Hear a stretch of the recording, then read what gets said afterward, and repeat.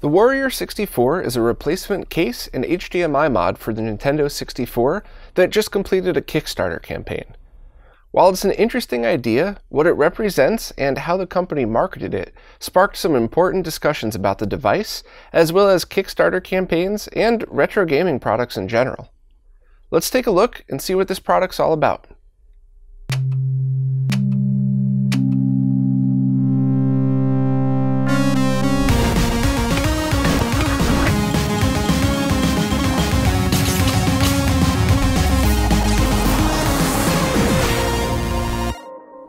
Before I begin, I'll have to say that there was controversy surrounding the Warrior 64 pretty much immediately upon its announcement, and while in my opinion there are some things to like about it, I wanted to prove without a shadow of a doubt that all the things wrong with it are facts that can be measured and proven, not opinions.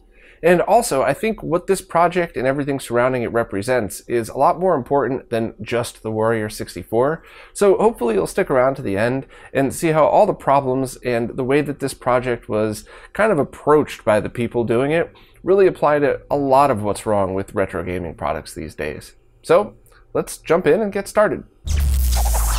The Warrior 64 kits can be purchased two ways, either as a completed unit that's ready to go, or as a kit that you install yourself.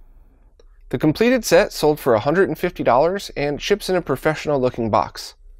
It comes with the console itself in either clear green or clear black, as well as AV cables, a power supply, an HDMI cable, and a controller. And sandpaper. I swear this isn't a joke, they actually included a piece of sandpaper and tell you to sand the contacts of your game, then blow in it if it doesn't work. Please do not do this. Just use a pink pencil eraser and some alcohol. Anything abrasive like sandpaper will scrape the contacts on the cart, causing them to oxidize, and very quickly the cart will become unfixable. So right off the bat we have to acknowledge two things. First, if everything works as advertised, $150 is actually a great value for all of those components. However, any company that tells you to sand down the contacts of your cartridges clearly has no grasp on how retro gaming electronics work. I mean, did they see that GameSack video and didn't know that Joe was kidding? Anyway. The controller seemed decent quality and about what you'd expect in an aftermarket controller. It seemed a bit small for my hands, but I'm kinda used to that. Whether you think it's good or not will definitely come down to personal preference, but it certainly wasn't the worst N64 controller I've seen. They sell it separately for $25, and it feels better than some other controllers at that price point. The new console case itself seems really high quality, and is definitely not some flimsy piece of plastic. Some people might not like the style, but the quality was good, and I thought it looked much better in person than in the pictures. I honestly like it, and if my N64's case ever cracked or broke, I think it would be neat to swap it out with this one. But that brings up a question. Where did they get the N64 motherboards for the 250 fully completed units they sold, and what did they do with the old shells? I found it odd that not many people questioned that, as the retro gaming community seemed to be in an uproar when Analog did the same thing with the original NT. As that console used chips from salvaged Famicoms, and the original parts were presumably destroyed. Now, I guess you could argue that if they purchased those N64s, they're entitled to do absolutely anything they want with them. However, how would you feel if you found out a whole bunch of perfectly good N64s got destroyed in order to salvage these motherboards? And also, how do you feel about a company who thinks it's okay to sand your cartridges as the same company that's going to be installing these kits into the console that you're buying? That's a pretty freaky thought, and it's gonna get worse as this video goes on. Now on to the internals. Once you take the lid off, the first thing you'll notice is the HDMI board on top. This is essentially one of those cheap RGB to HDMI cables, but in board form. It's terrible. I'll demonstrate why later. Removing the motherboard reveals how they're getting the RGB signals they're converting to HDMI, which will be different based on console revision. See, older N64s already generate RGB, but the signals aren't run to the multi-out. For those models, they simply tap RGB from resistors that are connected to the lines, and they're getting sync from composite video. That fourth wire is voltage. As a note, newer models of the N64 require a much more complicated method to get RGB. If you'd like more info on this, RetroRGB.com's N64 section has all the details you'll need. Now let's take a look at the do-it-yourself kit. This sold for $95 and came with the same quality shell, a screwdriver to help disassemble the original console, mod boards that will work with all models of the N64, and brand new screws, which I think was a really nice touch as many N64s are missing screws. Here's a big problem with this kit. The Kickstarter campaign advertised this as plug-and-play. Now, technically if you're just swapping out the case, that's true, but these mod boards are far from plug-and-play, and that marketing was very misleading. After I first brought this to the community's attention, many people contacted Kickstarter and reported the campaign as misleading. Kickstarter responded to all of them and said it wasn't in violation of their policies. So basically, they don't care.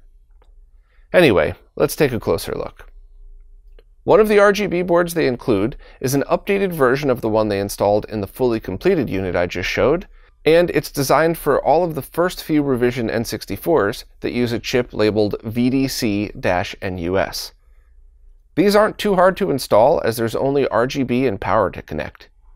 Please note that these boards get synced from the S-Video's Luma pins. More on that in a sec.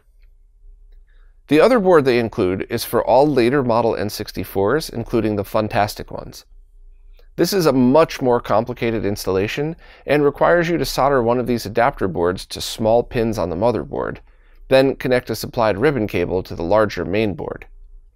To be blunt, these boards are terrible and so poorly designed, which is nuts because there's free, open source designs available for N64 RGB mods that they could have used.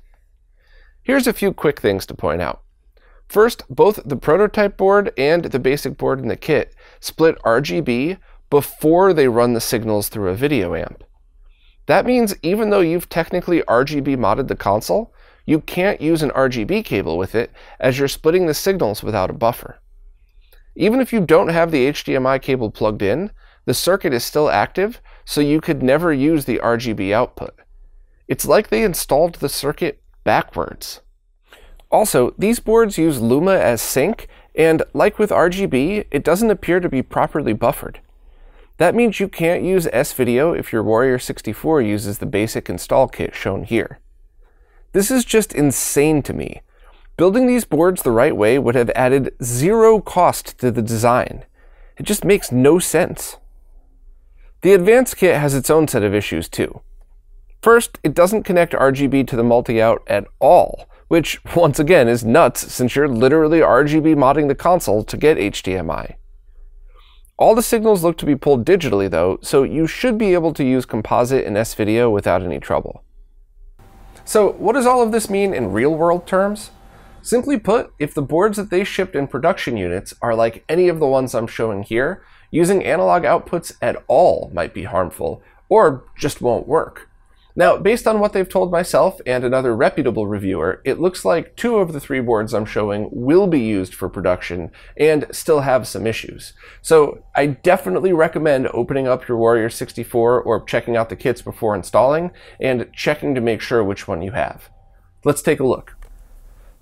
If you see this board, and specifically this pin soldered, you can't use RGB or S-Video in either single or dual output scenarios.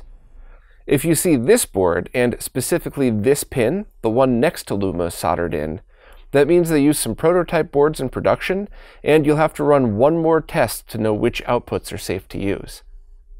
Connect the HDMI output of the Warrior 64 to one monitor, and then connect composite video to another. I'm showing RGB here as I already threw out the other board, more on that in a second, but it should react the same. If you plug in composite video and the HDMI output gets darker, you shouldn't use the analog outputs at all.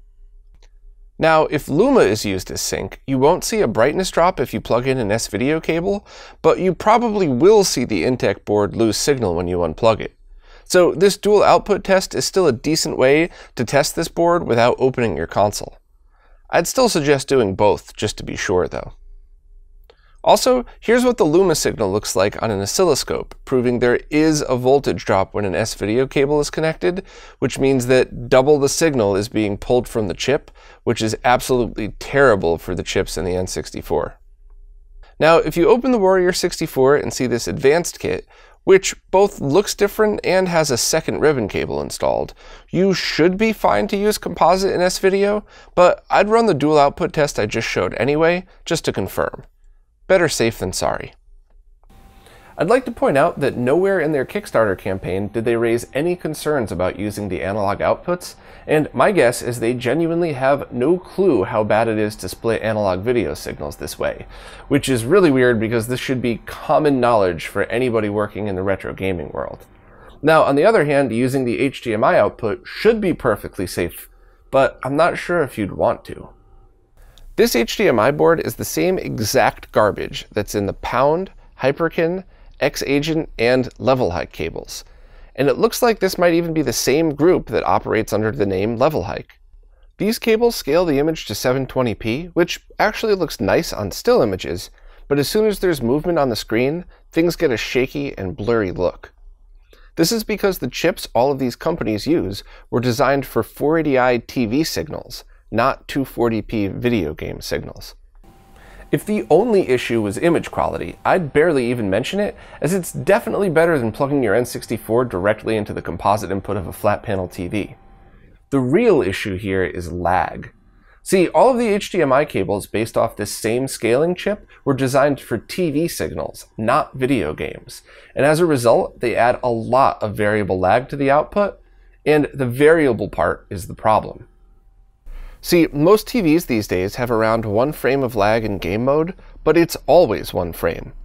That means after a few minutes of playing, most people just naturally adjust to the speed difference from playing retro consoles on a zero lag TV. If the lag is always all over the place, like with this kit, it's impossible to get used to it because it's always changing. I didn't just want to describe this to you, I wanted to show proof, so I removed the RGB amp from the board and wired in my own RGB and sync connectors. I then used a time sleuth set to 240p, the main resolution of the N64, and sent that to the RGB S pads I tapped onto the board. As you can see here, the lag is variable between 50 and 35 milliseconds of lag, which is about 2 to 3 frames. If you add the average lag of a flat panel TV, that's 3 to 5 frames of variable lag added to N64 games. Switching to 480i shows the same exact results. Now, I've covered my lag testing setup extensively in other videos, but I wanted to prove once again that my test equipment does not add any lag at all.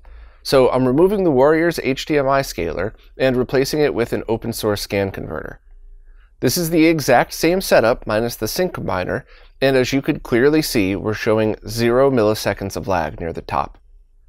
If you'd like more details, including proof that a sync combiner doesn't add lag, please check out those other videos for all the proof you'd need, as well as more info on how bad some of these scalers are for retro gaming. Unfortunately, there's so many people spreading misinformation about lag and how these cables work that I need to make sure I'm very clear about this point. If these HDMI cables using the wrong HDMI chip and circuit weren't entertainment devices, and instead were devices like GPSs or thermometers, they would all be pulled from the market and the companies that made them would be sued. The fact that they're entertainment devices kind of put them along the same path as something like that $5 toaster that you get from Walmart.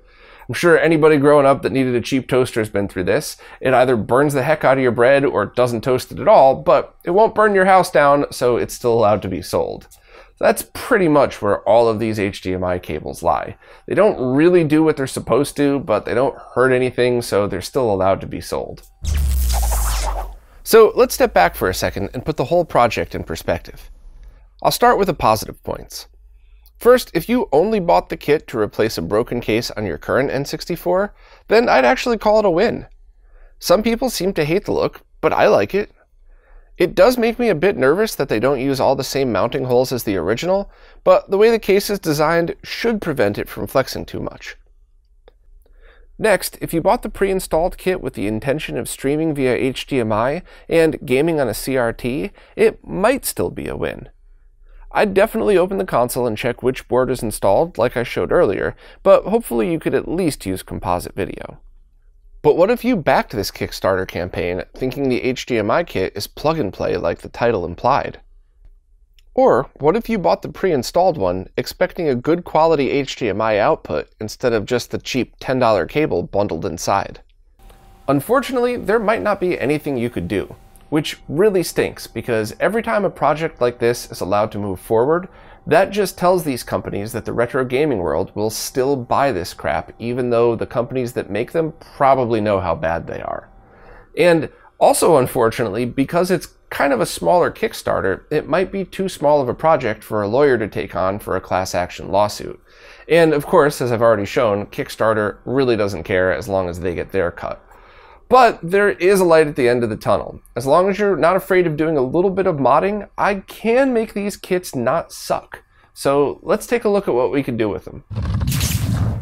Okay, let's start with a completed unit.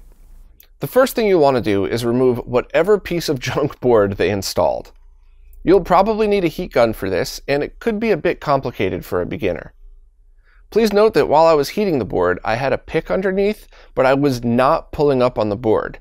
I simply put a tiny bit of pressure on the bottom side, and when the solder got hot enough, it came right off. Definitely do not pull, or it could harm the motherboard.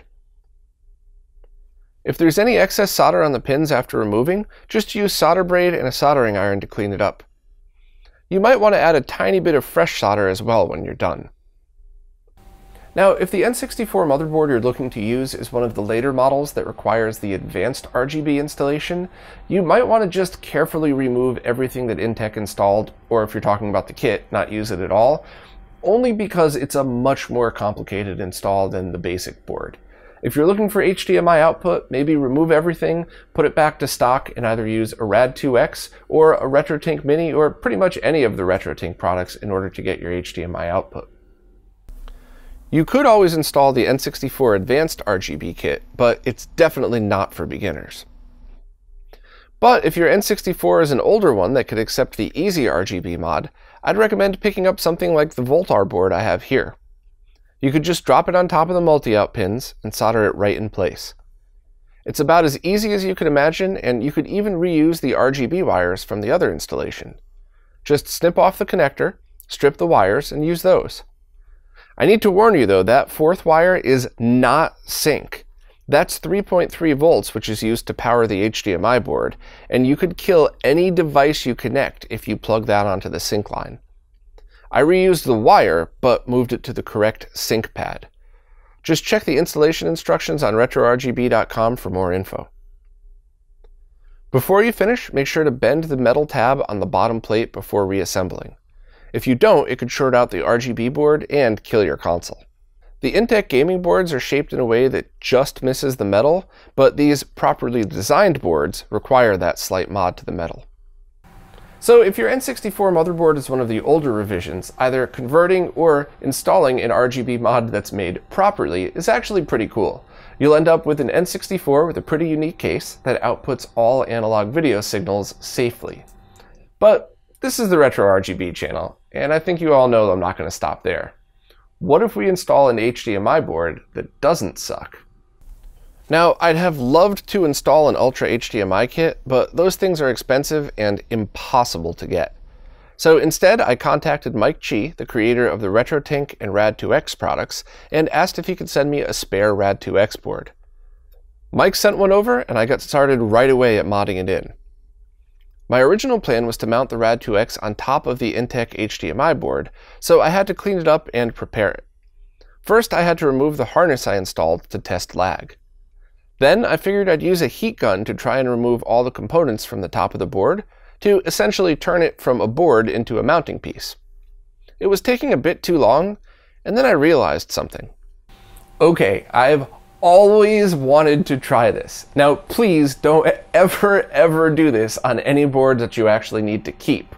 But since all we're doing is using this board as a brace, well, let me just show you. This was so much freaking fun to do. Unfortunately, I got so excited that I'd finally be able to try this that I forgot to remove the switch, which we actually need to use later on. That ended up catching fire, but it, this is awesome. Oh, and before you trolls start to get at me for having a dirty stovetop, I didn't bother cleaning after cooking dinner that day, knowing I'd want to absolutely scrub the stove clean after doing this. I figured I'd just wait until afterwards. Also, even though I had my custom exhaust fan running the whole time, doing this made my kitchen stink for about a full day. I'd never recommend doing this, but damn, it was fun in this one specific situation. So now that we have a perfectly clean board, I wanted to try and use it as a mount. I tried a few different positions, and it almost looked like I could have mounted it in front of the existing HDMI hole by using industrial strength double-sided tape, both to isolate and secure the board. Unfortunately, the cartridge slot ran right along where the board would sit, making that impossible. I'm kinda glad though, as it prevented me from using the lazy solution, and instead forced me to do something that looked much better. So I decided to use an HDMI extension and mount the board elsewhere. I carefully drilled holes by hand into the plastic HDMI bracket in order to mount an HDMI extension cable directly into it. After doing a test fit, it seemed the cartridge slot was in the way of the rubber shielding, so I trimmed some off. And then I trimmed a bit too much off and cut one of the wires inside. Luckily, I bought a second one, so I just recut it in only the places that absolutely needed trimming, and now the top cover seemed to fit just fine when placed on top of it. It didn't fit on the bottom side though, so I had to trim that mounting board, which I did off camera. Since the HDMI cable bolted right into the plastic, I only needed the mounting board for the switch. Also, I had to replace that switch with a new one since I set the other one on fire. And for the record, that's the first time I have ever lost a part to fire. And it's hysterical to me. Now that the mounting solution was settled, it was time to tap the video, audio, and power signals we needed. Unlike Level Hike, or Intech Gaming, I connected the RGB lines to the output of the video amp. I also connected it to the side of the resistors facing the chip, so it was splitting the signal before either side hits the output circuit. Both the THS7374 on the Voltar board and the THS7314 Intech used is 100% designed to support up to 2 outputs, which is another reason it was so ridiculous they didn't wire theirs this way. Also, since this board was properly designed, I was able to tap sync this way as well, making it totally safe to use any of the analog outputs and HDMI at the same time. Next, I needed to connect power, ground, and audio, and I figured for wire routing reasons, I'd get them all from the multi-out as well. As I proved in a previous video, it's totally safe to split audio output this way, but not video output. Check out the link in the description if you're interested in the full technical explanation. Now, if this was a project I planned on doing to more than one N64, I'd have asked one of my amazing friends in the retro gaming community to design a custom board that makes all of these signals easy to tap. In fact, I probably could have had the signals broken out to a JST connector that plugged right into the Rad2X, but since I only plan on doing this one time, I did it manually. After I got everything soldered together, I wanted to check some different mounting locations. I carefully put it all together while routing the wires in a way that would both prevent them from getting pinched and allow for a safe place to mount the Rad2X. I ended up choosing the heatsink as that's where experts have determined is the best place to mount the advanced RGB boards, so I figured it would be good enough for this as well. Before connecting them to the Rad2X, I needed to add resistors to the RGB-S lines. The RGB lines need 75 ohm resistors, and I ended up using a 470 ohm resistor on the sync line. This is to make sure the Rad2X received the same voltage it would get when plugged into the multi-out. Forgetting to add these would have sent too much voltage and could possibly have killed the Rad2X. At the very least, it would be way too bright to use. Also, any eagle-eyed viewer might notice that I actually used the wrong resistor on the sync line here. I realized it right after this, and you'll see the correct one in the next shot. Before I reassembled, there was one last mod to perform. I wanted to move the Rad2X's filter switch over to the Intech board so you could toggle it externally. I carefully removed the original, then soldered wires to the pads. Then I matched those wires to the same exact pins on the external switch. Like with the RGB board, if this was a project I planned on doing multiple times, I'd have asked a friend to create a replacement for the Intech board that made connecting the Rad2X easier. I really only plan on doing this once, so a mess of wires it is. After everything was connected, I added some tape to isolate the boards from any metal it might touch, as well as isolate the switch pins. I then carefully reassembled and re-ran the wires around in the safe location I determined earlier. It was a bit messy, but electrically fine. Please note that while I'm friends with some incredibly talented modders, I am nowhere near in their league. Even without a custom board, a pro could have made this look even better, but my job definitely did the trick. All exposed pins were properly isolated and everything felt secure. Heck, even the HDMI adapters ended up working out fine since they braced the Rad2X board in place. While it's not the prettiest solution, it's durable. Then I just bolted the motherboard in place and put the top cover back on. I had to wiggle the right angle HDMI adapter so the top would fit over it, but it ended up working fine. It's kinda neat that you could see the Rad2X through the top, and it certainly hides the mess of the wires inside. The rear ports are the best part though. It looks pretty much stock, even with the screws holding the new HDMI port in place. After powering it on, the console works exactly as I hoped. The Rad2X looks the same as if it was plugged directly into the back, but having it wired internally allows for a perfectly safe dual output. Basically, after about a day's worth of work, the Warrior 64 is now everything it should have been, and technically even better since you could use the Rad2X's filter that the Warrior board doesn't offer. The switch seems to work perfectly fine with the external switch I connected to it as well. I usually leave the filter on at all times with the N64 though, but it's cool to have the option available right there. There's one more option that's not as crazy, but if you have an older N64 motherboard compatible with the basic mod, you could at least use all outputs at the same time if you'd like. As with before, start by removing the piece of junk basic board they installed, or if you bought a kit, just don't install the RGB board at all. Then install a quality RGB amp like this one. You might be able to do this with an N64 advanced kit on later motherboards as well, but I'd absolutely check with a board designer first, both to see if it's safe and to confirm exactly where to tap the RGBS signals. Just like before, if you're using this basic board, tap RGBS from the side of the resistors that face the amp's output pins. Then connect audio, power, and ground, as well as the 3.3 volt power from the motherboard. Now, carefully run all those cables around the board and solder them directly to the input points on the HDMI board. You should double check all points with a multimeter, as the board you receive might be a different revision than this one here. Now, you might notice that the switch is missing from this board because I used it to replace the one that caught fire. Sorry, that's still cracking me up. But on the Warrior 64 boards, the switch is only used to toggle a 16:9 mode, which you'd never want to use anyway. With the switch removed, it always outputs 4:3 video, so I don't miss it at all. Now you can safely use RGB, S-video, and composite video along with the HDMI output.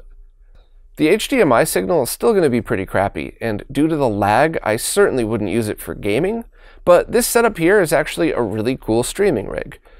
Just game on a CRT and connect the Warrior's HDMI output to pretty much any capture card, and it'll certainly be good enough for that.